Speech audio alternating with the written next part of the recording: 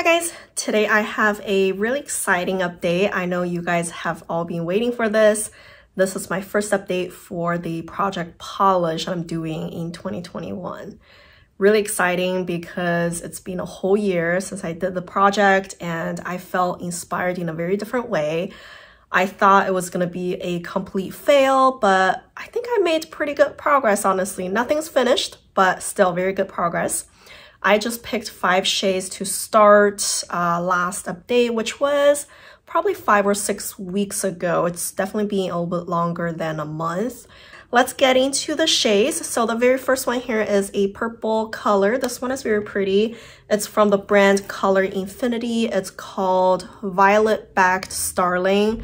Gorgeous shade. The formula, I did come to realize it's a little different in a way that it dries slower than your typical polish, but it's not thick yet. It's just, it dries slower. I have to wait a little bit longer between coats, otherwise it would drag kind of bald spots, but that's about it. It's still a very pretty color. I do still very much enjoy the color of it. And last update, or at the intro, I didn't have any lines to mark because it was a brand new product. There's just nothing to mark. And right now you can see I used a decent amount of it. I'm really proud of that progress. I marked it using a silver marker. I hope you can see that better. And you can see it's rather liquid, like, you know, as I tilt it, it would just move around. But that's where I am now. I'm really excited about that progress. I did use it a couple of times on its own. Also, I put a topper over it. This one is a Sally Hansen Insta Dry color, and this is in the color Purple Prism. It's a little more sheer than I anticipated, so I decided to use it as a topper instead. I just put 1 coat of this over the Color Infinity shade. I honestly don't think it made much of a difference. The color of those two polishes are extremely similar, and the kind of hollow effect in this isn't all that obvious. I could totally live without that combo. I tried it, it's all right, but yeah, I probably would try to wear this on its own because I'm not very impressed so far. The next shade I have over here is from Zoya. This is in the color Tinsley. It's a warm pink with a very strong kind of gold shimmer in there. It's very pretty. It's just easy to use. I think I used it once on my nails and once on my toes. That's it. So I didn't really try to come up with combos with it. I do realize because all of the shades I picked here are essentially shimmers, it's a little hard to put toppers over those shades. I just didn't really explore that revenue, I guess. So here is my progress, very minimal. I hesitated even if I should have marked it, but I think that's enough progress to mark, so I did, but it's pretty minimal. I am okay with it. I am by no means tired of this color. I think this is just a all year round, easy to use shade anyways, but hopefully I can come up with some different ways or fun ways to use this. The next one here is my Julep color Daily. So this one I used it a decent amount. I'm not too surprised because Julep shades really go down so fast. This is probably just 2 uses. I think it's all right. I mentioned this before that in the bottle you see a green kind of dual chrome shift on the edges. On the nails it just looks like a antique gold. There's no dual chrome shift whatsoever. Not too impressed, but you know, it's okay. The formula is a little bit on the thicker side, but not too difficult to use. It did dry really fast, so you know, if I was in a rush, I would grab this guy. It's all right. I'm just using that slowly. The next shade, I am a little worried about it. This is my Nicole by OPI in the color Just Basta Mauve. So this color, I only used it a little bit. You can see that's where I started. That's where I am now. And we're definitely going into the warmer months now. So I have to really focus on this guy a little bit more. But I just feel it's so difficult to use. The brush right now is pretty much completely above the polish line. Like the brush, the bristle stops about right here. It's so difficult to use, so hard to fetch the polish when I paint my nails. such a pain, and I did use it on my nails and on my toes. It just didn't go down much. I even tried to do a little bit of nail art with it. I'll mention it a little bit later, but I just feel kind of disappointed that it didn't go down much. I'm a little scared about this guy, so hopefully I can focus on this next update and use it a little faster. And the very last shade is actually what I am most excited about. This is completely unexpected. I did not know what to think when I put the polish in the project. You can see it over here. This is a shimmery topper actually. It's from Zoya. The color, I think it's called Leia. It's spelled L-E-I-A.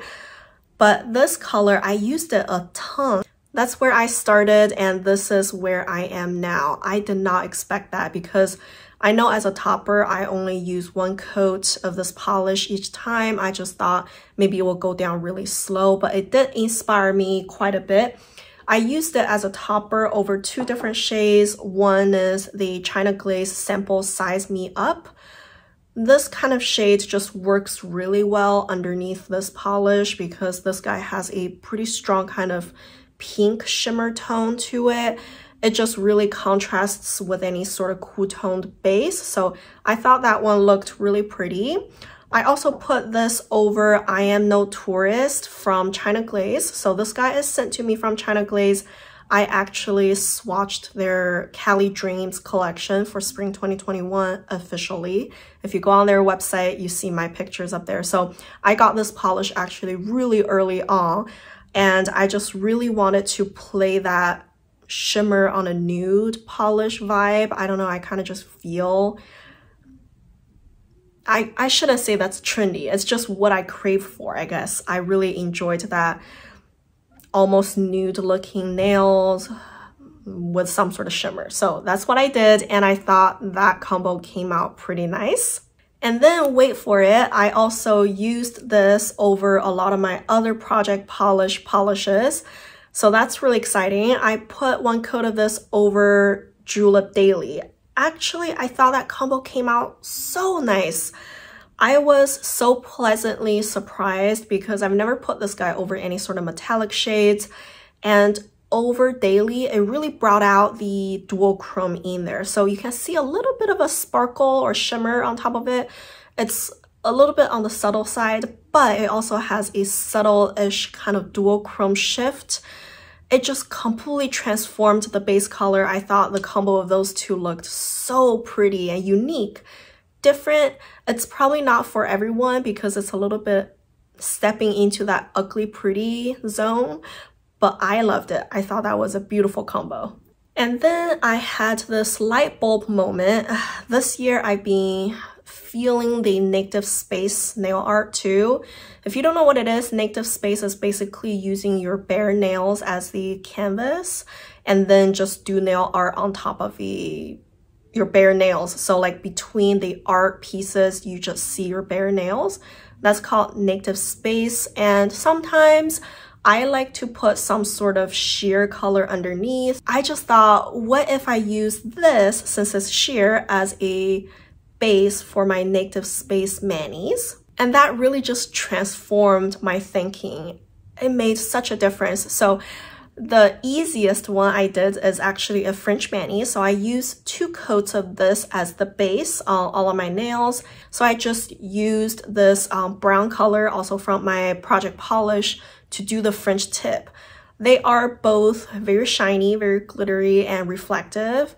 So that way, you know, if my French tip didn't look very perfect or it didn't look very symmetrical, it doesn't matter because the reflection is gonna trick your eyes and you won't see all the mistakes. So I thought that combo came out really cute, really pretty, and the colors is not what you typically would expect because it's a brown tip.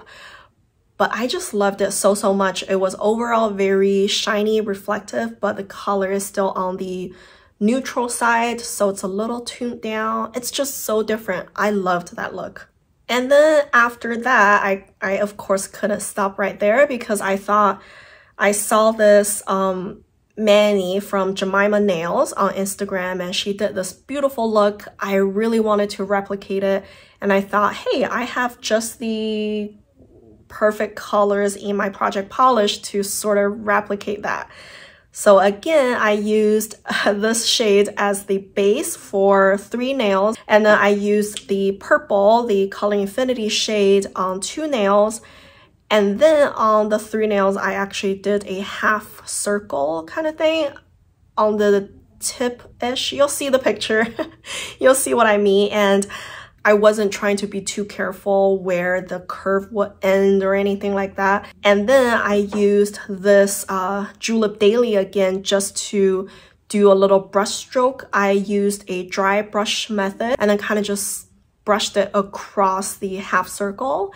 And all 3 shades from that nail art look are from my project polish. So that's really exciting, and I just love that. I thought that's like the best mani I came up with for my project polish during this last update, and I was super proud of it. And of course, I'm not even done yet because I also did, this is the last mani. The last mani I did on my nails right now, I actually used my NCLA Peach Gelato. And then the next day I thought, you know what? I really wanted to do a gradient kind of shimmery look. So I grabbed a little sponge and put Zoya Leia on the sponge and then just sponged it on the tip of my nails and kind of gradually went up a little bit. So it kind of looked like a gradient. And I just love that look. It looked like I have those press-on nails, you know, you will buy from the drugstore. And I just really dig that look. I thought it looked so cute, and I have nothing bad to say about it. I just completely am in love with this look. So I might try to do this again with some other base colors just to explore the possibilities. But isn't this really cute though? I just loved it so much. It totally brings me into the spring mood too. Anyways, that's all that I did for Project Polish this month, or this update.